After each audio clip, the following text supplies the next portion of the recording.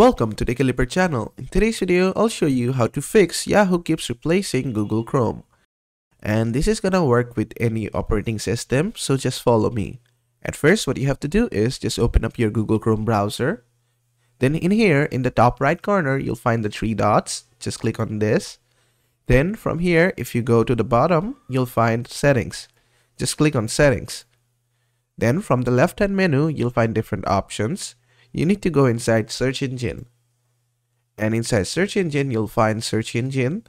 Now basically Search Engine lets you choose features like searching from the address bar and from images on web pages.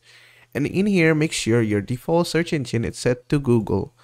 And then just click on Set as Default. Just click on Change and make sure to select Google and none of the other ones. And click on Set as Default. After that, inside Manage Search Bar Settings and Site Settings, what you need to do is click here, Manage Search Engine Settings and Site Settings. And from here, you need to go here and under Search Engine, you need to delete everything else other than the Google one. So just click on the three dot icon here. This is the More Action icon and click on Delete. Click on Delete again. And do this for Yahoo as well. Make sure you don't have Yahoo here. Just click on Delete again. And after that, what you need to do is just open a new tab.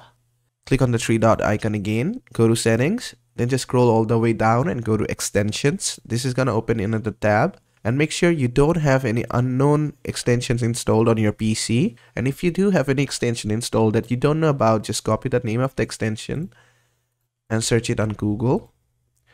And just you can learn what the extension does for you. And if you don't need it, just remove it or just disable it. And after that, what you need to do is just go to your search bar and search for Add or Remove. Then just open Add or Remove.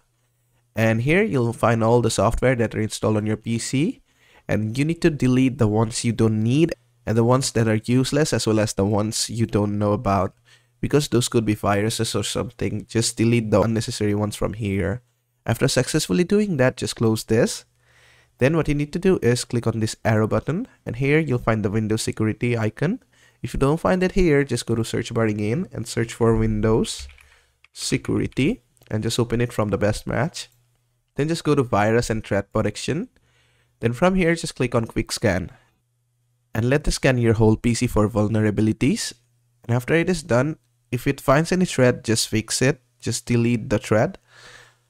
And after everything has been done, you can just go ahead and restart your PC and your problem should be fixed.